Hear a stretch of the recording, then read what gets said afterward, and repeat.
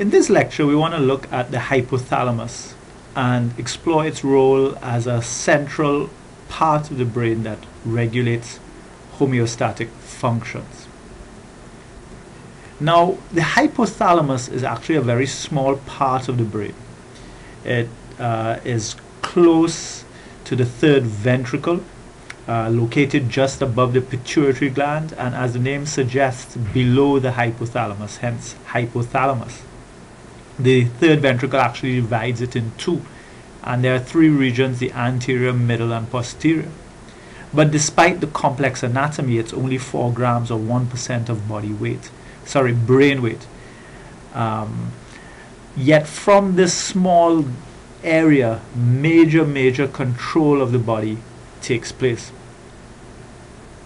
So this diagram here just shows you the pituitary gland in the sella turcica, and lying above the pituitary gland is the hypothalamus. And in your endocrine courses, you'll study the key linkage between the hypothalamus and the pituitary gland. Again, this diagram highlights that and shows you that there are neuronal tracts that run between the hypothalamus and the pituitary gland. Now, the hypothalamus is heavily involved in several functions within the body. In particular, it regulates several homeostatic processes, including temperature, feeding, and osmolarity. It's important in coordinating autonomic responses. It has a role in biological rhythms. We saw that when we looked at the sleep-wake cycle, and we saw the suprachiasmatic nucleus that helps regulate the biological circadian rhythm of the body. It's involved in what we call natural reward systems, and we'll talk about that in a little while. It's also connected to your limbic system, and so it has a role to play in emotional responses and motivation responses. And finally, as I've said already, it has a key role to play in endocrine functions, which links back to its role in homeostatic processes.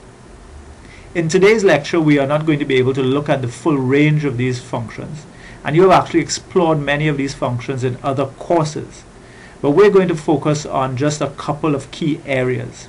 In particular, we'll summarize the role of the hypothalamus and its connections with the autonomic nervous system. We'll look at its role in regulating body weight, and we'll look at its role in the natural reward pathways. So the hypothalamus was originally called the head ganglia of the autonomic nervous system. And this was because early electrical studies in which electrical stimulation was applied to the hypothalamus was shown to have profound effects on the autonomic nervous system. Or lesions of the hypothalamus were shown to have profound effects on the autonomic nervous system. And so it was believed that the ANS was controlled from the hypothalamus. However, more recent studies has actually shown that many of the pathways that influence the ANS actually move from the ANS to the cortex, and they send their tracks or their pathways through the hypothalamus. And so it's these areas that were being stimulated, or it's these areas that were being damaged by lesions. And so the hypothalamus per se was not necessarily controlling the ANS. Despite that, we do know that the hypothalamus does have an important role in linking the ANS together with other bodily functions. And we now know that the hypothalamus regulates 5 basic physiological needs. It's able to change blood pressure and electrolyte composition. It's able to regulate body temperature. It's able to regulate energy metabolism, including feeding, digestion, and metabolic rate. It regulates reproduction through hormonal control of mating, pregnancy, and lactation. And it also can regulate emergency responses to stress and how our body responds to stress. And so we see that the hypothalamus seems not only to affect the ANS, but it seems to coordinate endocrine, ANS, and behavioral responses in order to maintain core homeostatic processes. And the way the hypothalamus does this is it has 3 basic mechanisms that allow it to function in this role. It receives vast sensory information from the entire virtual body. And so in that sense, it's like the security system of the body that's looking at everything, observing everything. The second thing the hypothalamus is able to do is many of the set points of the body are stored within the hypothalamus. Set points for temperature are stored within the hypothalamus. Set points for glucose levels are stored within the hypothalamus. And so the hypothalamus then scans the entire body, receives all the sensory information, is able to compare it to its set points, and then activates an array of responses, be it autonomic, endocrine, or behavioral, to help restore and maintain homeostasis. And so we've moved away from simply thinking of the hypothalamus as a head ganglia of the ANS to seeing the hypothalamus as being the core part of the brain at the center of a host of autonomic, endocrine, and behavioral responses. And you can just look at this image here, which shows you the numerous nuclei that are located within the hypothalamus, all of which have specific functions linked to the 5 regulatory areas that I mentioned to you before. And you will study these nuclei in much more detail in your anatomy component of this course. What we want to do today is we want to focus on one particular area of control, homeostatic control, which you would not have done previously. You would have done temperature regulation in other courses, and on your PowerPoint notes you will see we've left some notes about temperature regulation to remind you that you need to know those things for this course. You would have done water regulation and electrolyte regulation and acid-base balance in other courses. But what we want to focus on is control of body weight. Now, immediately when you think about body weight, you don't think of it as being a homeostatic parameter. But that's something that has now changed. We now know that body weight does seem to be tightly controlled or regulated within the human experience. And the control of body weight is becoming more and more important because obesity is now in epidemic levels in many regions of the world, and it's a major health crisis.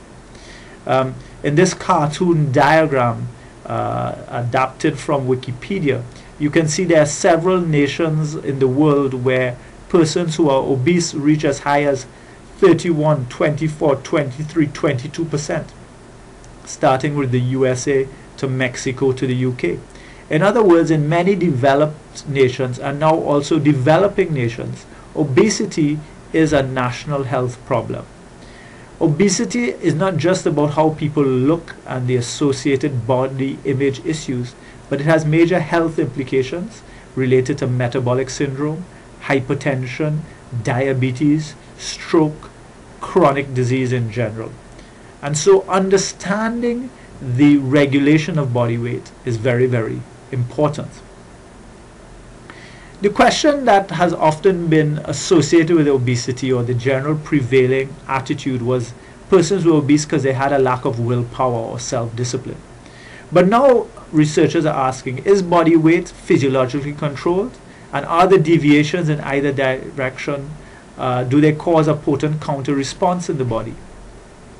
And we now know that obesity is a complex disease with strong genetic and components, and it can be affected by the environment.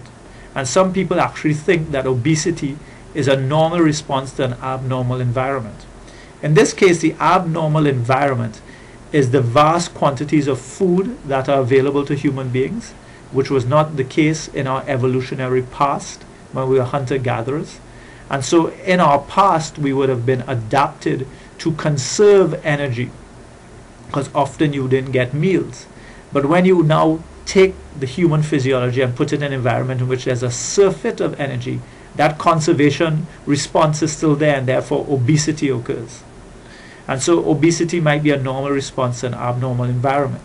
The other aspect of the environment that's abnormal is the type of food that's now available. No longer do we just eat animal protein and legumes and fruits collected from the environment, but now potent sugars like high fructose corn syrup is part of our daily diet, and that produces profound changes in human physiology. So in thinking about obesity, many researchers now accept that there's something called the set point theory, that humans have an internal set point for body fat and body weight. Now, this theory is not accepted by everyone, but there is a lot of evidence to support it. Most individuals tend to maintain their body weight over years with maybe a slight increase. What that means is that even though they experience many differences with regards to their food intake and their exercise levels, somehow their body weight tends to remain approximately the same. Also, in animal experiments, animals who are force-fed or experience deprivation of calories, they return to their normal body weights once that situation has changed. The term we use is they defend their body weight against perturbations. Now, if we look at this graph over here, we have a perfect example of that, of a little experiment that was done. 3 groups of animals are raised, and they're growing normally after about a month. Group A then gets excess calories. Group B continues to receive normal calories, and Group C gets reduced calories. And the results are as expected. Group A puts on extra weight, and Group C loses weight. But this change in calories only occurs for 15 days. And so the weight gain that Group A experiences occurs up to 15 days, and the weight loss that Group C experiences also occurs for 15 days. But after that, they all return to a normal diet. Over the next few days and weeks and months, what happens is A and C, those groups return to the mean. In other words, despite the fact that Group A put on weight, and despite the fact that Group C lost weight, they return to the mean, suggesting that there's some internal clock inside of their body that's keeping them on a particular weight. Because if they all just ate the same weight, same amount of food from this point on, A should have remained higher and C should have remained lower. So the set point theory says that we all have set points that determine our weight.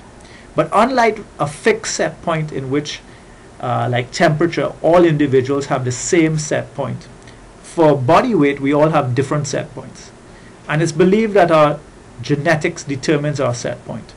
In particular, there's a particular gene called the OB gene, which we'll see releases a hormone called leptin, or triggers the formation of a hormone called leptin, which is supposed to be key in setting your body weight. Also, this set point has been shown to be influenced by things like stress, exercise, and the types of food that are consumed. So unlike the temperature set point, which cannot be changed unless you have an infection, the set point for body weight does seem to be susceptible to other external or environmental influences. So the set point theory says that there's a controller inside of the brain that regulates body weight by monitoring the control system, particularly adipose tissue, and adjusting that system to maintain body weight. So the question we have to ask ourselves is, well, with all of these complex things surrounding the issue of obesity, metabolic rates, susceptible gene, the culture, the amount of food you take, the amount of exercise, what is actually responsible for regulating body weight? And inside of this diagram, we now know that the regulation of body weight is actually a very, very complex process. You can just see here from this diagram that adipose tissue is involved, the stomach is involved, the pancreas is involved, neurotransmitters are involved, the brain is involved. And it's now known that the regulation of body weight is actually a very complex process. We just want to focus on a couple of areas inside of this lecture. We want to look at the role of the hypothalamus, and then we want to talk about 2 hormones, leptin and ghrelin. So, what are the hypothalamic centers involved in the control of body weight? Well, research has shown that the lateral hypothalamus is important for producing feeding behavior, making you eat, whereas the ventromedial hypothalamus is important for making you feel full and therefore not eating. Let me say that again. The lateral hypothalamus is important for promoting feeding. The ventromedial hypothalamus is important for promoting a feeling of fullness and therefore not eating. So if you put a lesion, if you stop the lateral hypothalamus working, there's no stimulus to induce feeding. And so what happens? You stop eating and you can die. Conversely, if you put a lesion in the ventromedial hypothalamus, well, there's no chance for you to feel full.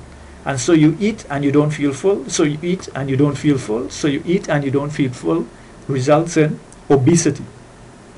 So we can say that you have two areas in the hypothalamus. The lateral hypothalamus produces hunger and feeding.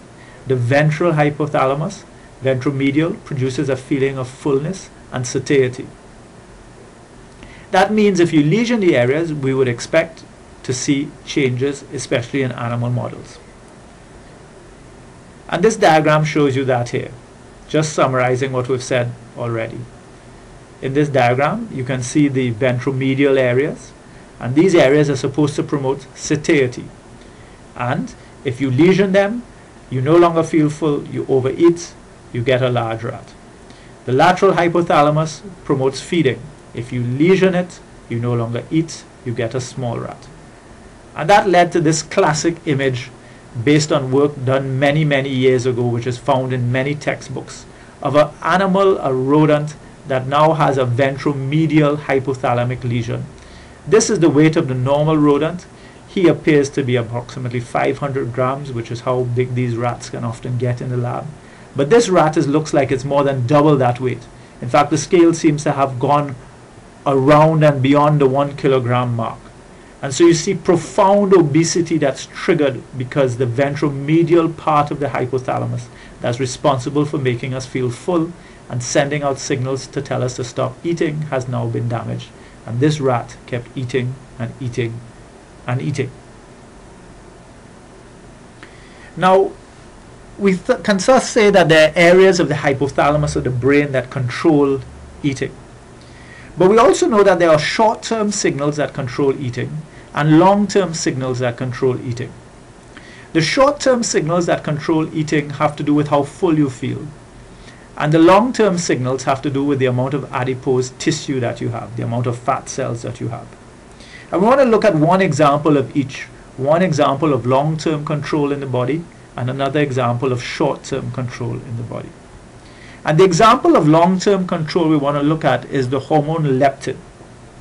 Now, this hormone was only discovered about 20 years ago in 1994. And before that, we had no idea that fat cells produce this hormone called leptin. So this hormone is produced by adipocytes. And it seems then that the amount of fat cells that you have determines the amount of leptin that you have in your bloodstream. And so you can immediately see a very nice negative feedback system being set up. If you have too much fat cells, then the leptin levels rise, and that feeds back on the hypothalamus. And what leptin does is it causes you to reduce your food intake and increase your energy expenditure, bringing down your weight. If you have too little adipose tissue, then your leptin levels fall, and therefore your food intake should go up, and your amount of energy you expend should go down, leading to an increase in weight. And so we now know that this is a very simple feedback mechanism that seems to work to help regulate body weight. Leptin is produced by your adipocytes, and what it does, the more adipocytes you have, the more leptin you produce, and leptin decreases food intake and increases energy expenditure, and is designed to lower your body weight. And here is work that has been done in which we've we've removed the genes that produce leptin to produce the OB mouse. Both alleles have been reduced, and you can see that that mouse or that animal now is very, very overweight. It weighs more than 2 mice put together. We have another image here, simply because without the leptin signal to tell you to stop eating, these animals keep eating, and become what can be described as morbidly obese. So we can say then that serum leptin levels reflect body adipose stores, and they increase with obesity. But then why do people get obese? Well, it seems then that just like in diabetes where you get insulin resistance, that you can also get leptin resistance. And something happens in obesity where the body stops responding to leptin. We know that females have more body fat than males, and females have been shown to be leptin resistant comparatively to males. So we know that the response of the body to leptin can change between groups of people. And so something seems to happen in obesity where this leptin pathway, this feedback, stops working. Now, how does leptin work? How does it work? There's a lot of interest in trying to understand how exactly leptin works. Because if we can understand its neurobiology, then maybe it can be used to help fight obesity. Well, we now know that leptin inhibits the release of something called neuropeptide Y. And neuropeptide Y is produced by another region of the hypothalamus called the arcuate nucleus. And neuropeptide Y, it seems, stimulates feeding behavior by promoting activity in other regions of the hypothalamus, like the lateral hypothalamus. So what leptin does is it inhibits neuropeptide Y. Neuropeptide Y promotes feeding. So by bringing down the levels of neuropeptide Y, leptin is able to reduce feeding. Leptin also promotes the release of melanocyte-stimulating hormone, and MSH inhibits feeding. So the end result is you have more MSH inhibiting feeding. And that's what we're trying to show you on this diagram here. This is a neuron from the arcuate nucleus that produces neuropeptide Y. Leptin acts upon it, and in acting upon it, it reduces the production of neuropeptide Y. It also stops this neuron inhibiting the production of MSH, and so because it stops the inhibition, it leads to more production of MSH, and MSH inhibits feeding. And so by decreasing NPY and by increasing MSH, leptin is able to reduce feeding. And we can see in this diagram that the cells of the arcuate nucleus signal other areas of the hypothalamus and interact with other areas of the hypothalamus to regulate feeding. The exact mechanisms here, we don't need you to understand everything here, students, but just to understand the pathway between leptin and neuropeptide Y and MSH and the other regions of the hypothalamus which I've told you about already. So what about the hormone ghrelin? Remember I said we're going to look at long-term control and short-term control. Well, it seems leptin is an example of long-term control. But we also have short-term control because the fact of the matter is we regulate how much we eat on a daily basis or even on an hourly basis. What seems to be responsible for that? Well, one of the hormones that seems to be responsible for that is produced by the stomach and the pancreas, and it's called ghrelin. And empty stomachs secrete a lot of ghrelin, whereas full stomachs secrete less ghrelin. And so ghrelin seems to work in the opposite direction of leptin. It promotes hunger and it stops you feeling full. Now we can see that in animal studies in which ghrelin has been either injected into the peritoneum or into the brain.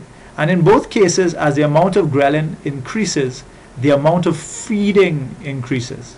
And so we can say that ghrelin promotes feeding as opposed to leptin, which inhibits feeding. And we now know that ghrelin is able to actually interact with many of the same neurons in the arcuate nucleus that leptin interacts with. However, whereas leptin inhibits the production of neuropeptide Y, ghrelin increases the production of neuropeptide Y and decreases the release of MSH. And so ghrelin in many ways seems to act in opposition to leptin to promote feeding. Again, let me say ghrelin seems to increase the production of neuropeptide Y. It's also believed that somehow ghrelin is associated with the natural reward pathways and gives you part of the sense of pleasure that you get when you eat, which obviously gives you greater motivation to eat in the future. Part of the reason we eat is not just the required physiology of glucose, but the pleasure that we get from eating. And so we can say that just by looking at a very simplified version of the neurobiology of weight control, is that there are centers in the brain, especially the hypothalamus, that influence feeding behavior.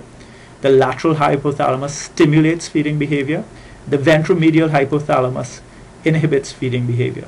And we can say that there are also hormones that regulate feeding behavior in a short-term manner and a long-term manner.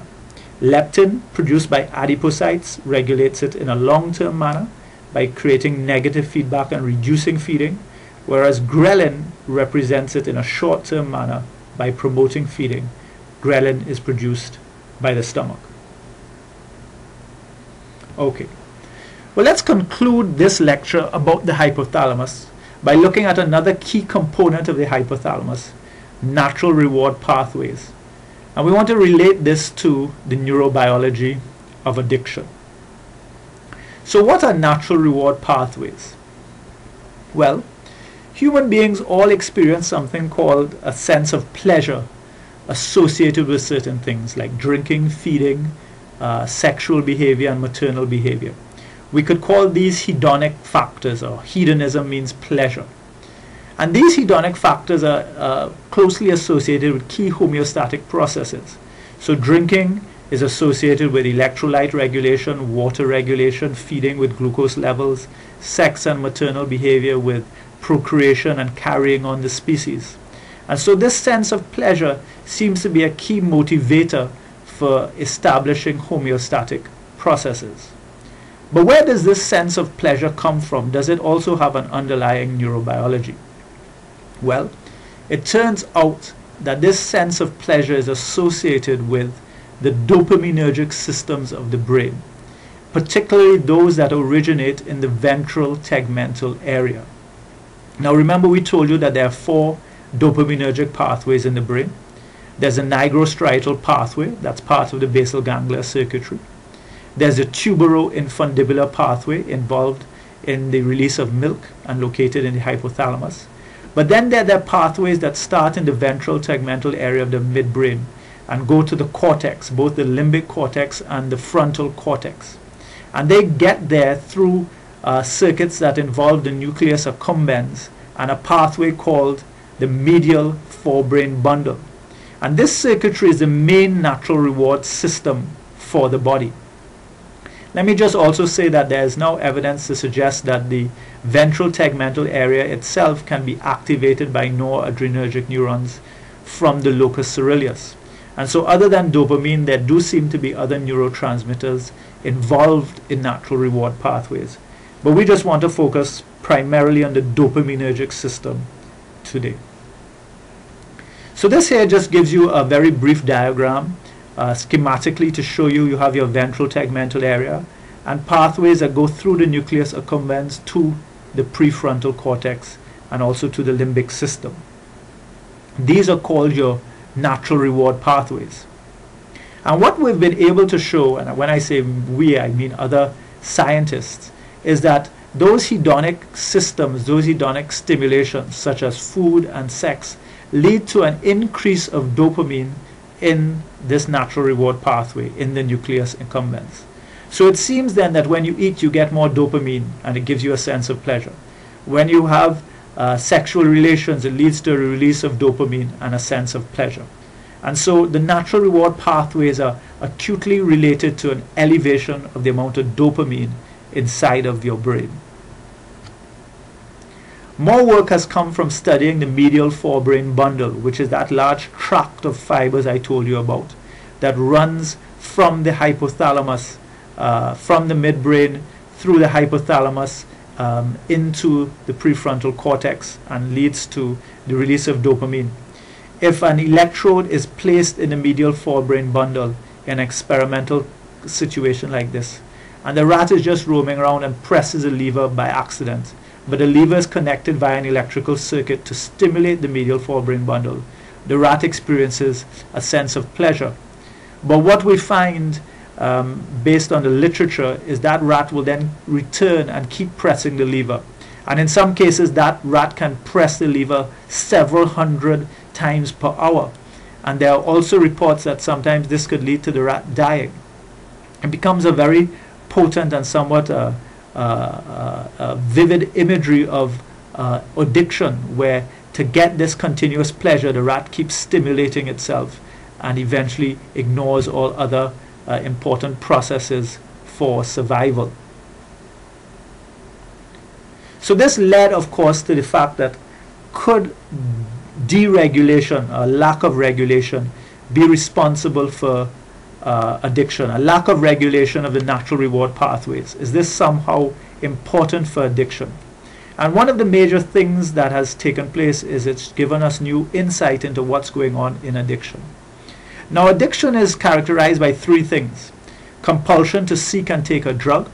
And now we know you can have addiction not just to drugs, but certain experiences that lead to the release of dopamine. One of the more modern examples of this is people are now becoming addicted to video gaming, and they can spend 20 hours a day playing video games 7 days a week, and they lose control. And that's the second aspect of addiction, a loss of control in limiting exposure to the drug or the situation. And the third thing is the emergence of a negative emotional state when access to the drug is prevented. So these three things: compulsion to seek and take the drug or the experience, such as video gaming, maybe gambling, loss of control in limiting intake, and the emergence of a negative emotional state when access to the drug is prevented, have now characterized addictive behavior. The question is addiction a brain disorder or is it a moral failing? Well, the fact that there is underlying neurobiology responsible for natural reward pathways would suggest that some component of addiction is related to brain pathology.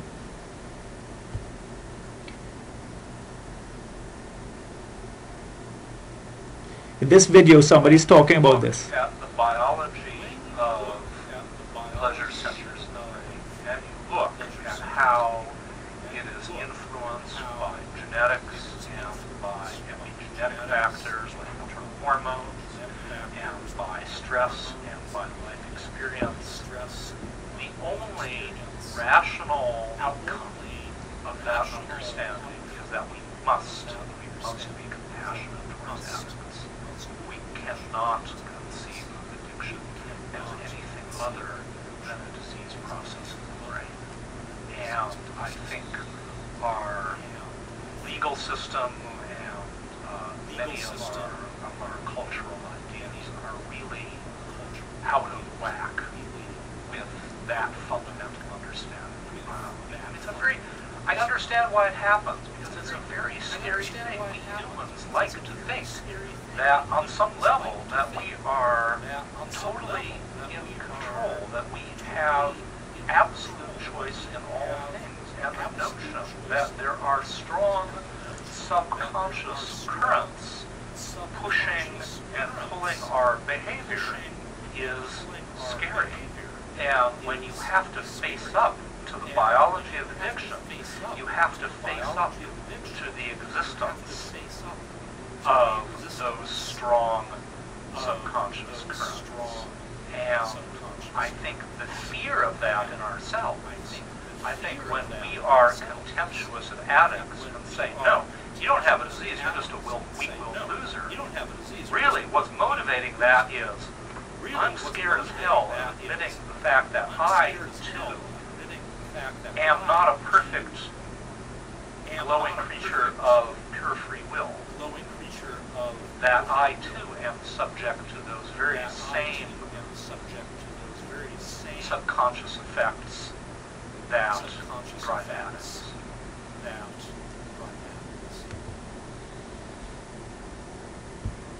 So those were some very interesting perspectives, basically highlighting that we now know that addiction has genetic linkages, it has neurobiological linkages, and essentially the speaker there was saying, well, if these linkages are actually there, then there could be a component of addiction that's like other diseases, say diabetes or say a tumor, and therefore it might not be best to have ill feelings towards people suffering from addiction. He mentions things about free will and these other things, and that starts to take the discussion in another direction. But I think we can just safely say that there is neurobiology associated with addiction. So what is some of the neurobiology of addiction? Well, you can see in this cartoon, not only do humans like certain drugs of addiction, but so do squirrels. And the really key interesting thing that has now been shown is that many drugs of addiction act on the natural reward pathways. So in this diagram here, again, we're looking at dopamine levels in the natural reward pathways. And we can see that amphetamines in the top left-hand corner. We can see cocaine in the top right-hand corner. We can see nicotine and morphine, 4 common drugs of abuse, all are able to increase the level of dopamine in the natural reward pathways. Again, signaling that part of the reason why these drugs are so attractive is they produce this sense of pleasure. And I guess this is part of the high which the addict is always looking for. Now, this is not new work. This work has been around for more than 20 years. But it's some of the early work that linked addiction to natural reward pathways in the brain. And what we now know is that many of these compounds increase dopamine. We know the mechanisms. Cocaine and amphetamines block the reuptake of dopamine in the presynaptic cell. Nicotine stimulates presynaptic nicotine cholinergic receptors, and they increase the release of dopamine at nerve terminals. Okay, so nicotine is also able to promote dopamine release. Opiates inhibit GABAergic neurons that suppress dopamine neurons in the VTA. And so there's less GABAergic tone, and you get more dopamine being released. And alcohol is the only substance that so far has not been shown to have a specific effect on dopamine, but it does seem to involve other receptors in the brain. And so we now know, and there's a lot of understanding of the pathways that demonstrate that these substances that cause addiction actually do lead to increases of dopamine in the brain. The problem is, inside of addiction, other things begin to go wrong inside of the brain, as can be seen, well, not on this diagram. This just summarizes what I told you. It shows you the places where nicotine acts, where opiates act, and so on. What I wanted to show you was this diagram, was that the problem with addiction is the drugs actually change the dopamine receptor expression in the brain. So this is a normal individual, nice dopamine receptors, but this is addicted individuals. And in the addicted individuals, we see that there is now less dopamine receptors, which means that these individuals need to take more dopamine or more drug to get a dopamine response. And the end result is a greater and greater craving and need for these drugs. This, of course, is a great simplification, but I just want you to understand, for the purposes of this course, that there are natural reward systems in the brain that give us a sense of pleasure. These systems are associated with an increase in the neurotransmitter dopamine, and that many of the things that cause addiction are now shown to also increase dopamine, and that these drugs can also have long-term effects upon the brain. The last part of the slides that you will get for this course look at control of body temperature, and are designed just to remind you that the hypothalamus does control body temperature, and the hypothalamus does control electrolyte balance, and the hypothalamus does control blood pressure, and the hypothalamus does control endocrine functions. All of these things you will look at in other courses. And so we see, as we come to a close, the hypothalamus is a very, very small part of the brain, 1% of its total mass, but a very integral part to normal functioning of the human body. Thank you.